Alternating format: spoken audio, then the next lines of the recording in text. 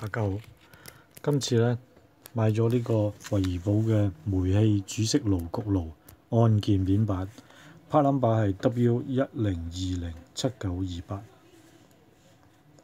因為我哋呢個惠而蒲嘅煤氣煮食焗爐咧個按鍵面板咧啲掣咧撳落去咧有啲就有反應，有啲又冇反應，所以我覺得就係呢個按鍵面板壞咗，所以今次就買呢個命柄翻嚟。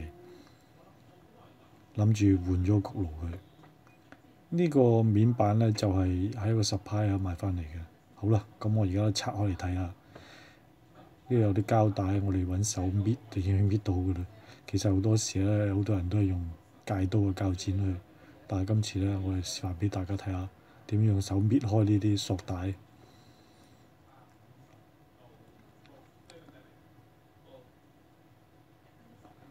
一般呢啲索帶都係用熱力將嗰兩條膠咧黐埋一齊。好啦，拆咗索帶，一揭開盒咧，呢個按鍵面板就瀡咗出嚟啦。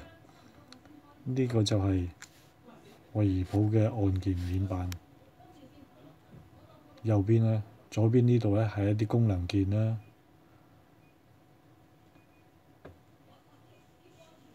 下邊呢度咧5個咧，亦都係一啲功能鍵嚟嘅。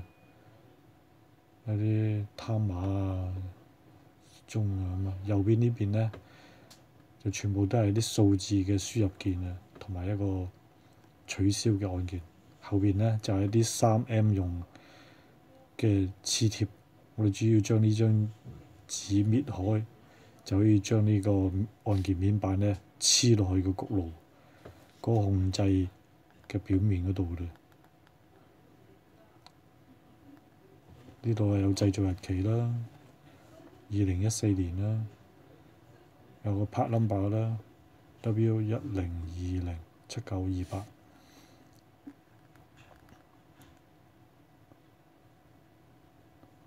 個盒咧上面咧亦都係印住咗呢個 part number 喺度 W10207928。